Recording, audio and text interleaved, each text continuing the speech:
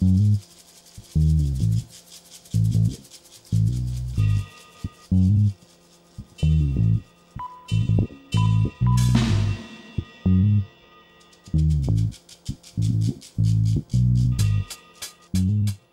back to the History Fix. Last time we talked about how our species, Homo sapiens, emerged as a result of millions of years of biological evolution. And I said at the end that what's characteristic of our species, or one of the things that's characteristic, is that we now adapt, we now evolve culturally rather than biologically. There haven't really been any significant changes in our biology since we emerged as a species about 120,000 years ago. Despite that, we've spread across the whole of the world, we've colonized the whole of the world, we are living in a huge range of different environments, doing a wide range of different jobs, and that's because we adapt in a cultural way. So we're going to focus on a very clear example of one of those great leaps in cultural evolution today. And it's also one of, I guess, three absolutely fundamental transformations in human experience. And later on in the series I'm going to be talking about the others, but today I'm going to focus on the first of them, and that is the agricultural revolution. Now let me say first of all about the agricultural revolution that there's nothing particularly difficult about agriculture. It was already the case that when people were operating as hunters and as gatherers, they were already to a large degree managing the animals of the hunt. They were creating clearings, they were providing food, they were providing water, they were favouring the young animals because they didn't want to destroy the herds on which they were dependent. So there was already a degree to which the wild animals were being managed. So the shift to domestication of animals was not a major leap.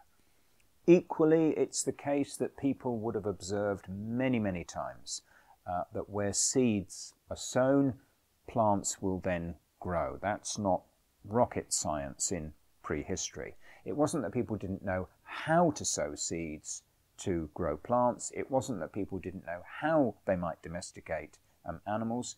It was that agriculture was very, very hard work compared with just going out into the environment and gathering what you needed and hunting the animals that are already there. The transition to agriculture takes place under the stress of climate change about 20,000 years ago, when the last of the great ice ages comes to an end and the planet begins to warm up. Now, the warming up of the planet means different things in different places. And in some places, people can continue to adapt to a new kind of hunting and gathering. That's the case initially in large parts of Northern Europe, for example, where the warming up of the planet means that you get the landscape covered in thick forest. But there are lots of resources in the forest that you can exploit. So different techniques, different tool technologies, different ways of organizing to gather the things that you need, but still essentially you're gatherers and you are hunters. But there are other parts of the world where the drying out, the warming up, the desiccation means that the natural abundance which had once been there is no longer available. And where there is water, where it's possible to grow plants, where it's possible for animals to survive, those areas are becoming more restricted. And that creates a population pressure, and creates a pressure on resources. And it's in those areas, around about 10,000 years ago, in parts of Central Asia, in parts of the Middle East, around about 10,000 years ago, that we see the first agricultural communities. The first communities where what's happening is this. Instead of people moving around in a hunter-gatherer band across the landscape, what they're doing is they're settling down in one place, they're building a village, they're domesticating animals, they're encouraging those animals to breed, they're managing the grazing of those animals, so you've got a development of sort of the use of pasture.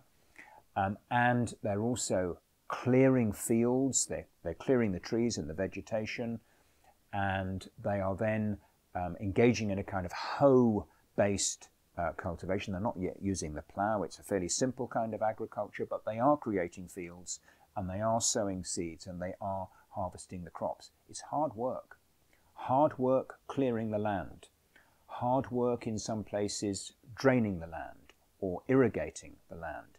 Hard work keeping predators off the land. Hard work weeding so that the crops that you want to grow are free to grow. Hard work harvesting, and then of course processing the crops and so on.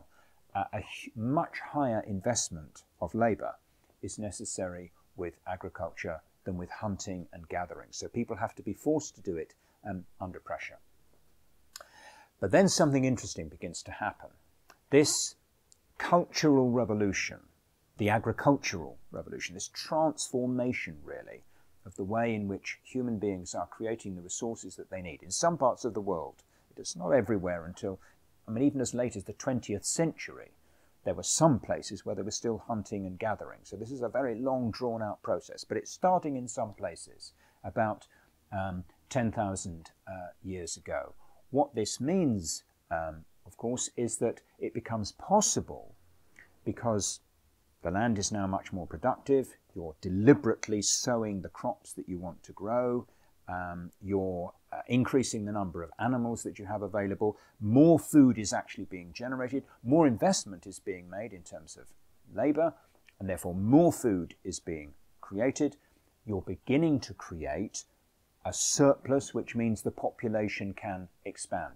And very quickly, after the beginning of the agricultural revolution, we have more people around supported from the fruits of agriculture than could now be supported naturally if they tried to revert to a hunting, gathering way of living. A much larger population is now being supported by the new technology of the agricultural revolution, which means agriculture is a kind of trap, that once people have adopted an agricultural way of living, they are stuck with it, and they have to continue operating in that way. And there's one other thing about it, which will lead us into what we're going to talk about next time. You're creating more food than was the case when you were hunting and gathering. Agriculture creates a surplus, and that surplus can be used to expand the population, but that surplus continues to grow as the population grows and more land is brought into cultivation, and the herds and the flocks, they increase in numbers. That surplus can also be used in other ways. It can create the basis of another great cultural transformation, and that is to do with the emergence of social classes. We'll talk about that next time. We are facing the greatest crisis in the history of humanity. Capitalism is driving us towards climate catastrophe. To understand how we got here and how we get out of it, we really need to understand human history. What we're trying to do here at the History Fix is to give us the understanding of the past that we need to equip us to fight for a better future. If you like what we're doing, please share and subscribe, and also contribute to our Patreon page. Thanks very much.